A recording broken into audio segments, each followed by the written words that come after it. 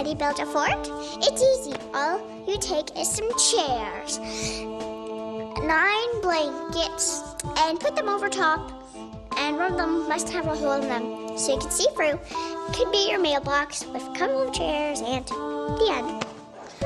From putting the chairs down around a circle, and then you put the blankets on top of the chairs. Okay. And then you put the broom up in the middle, and the tent. Okay, is that another word for tent? Oh, your dad helps you make a tree fort out of wood and nails. You take a box and make a door.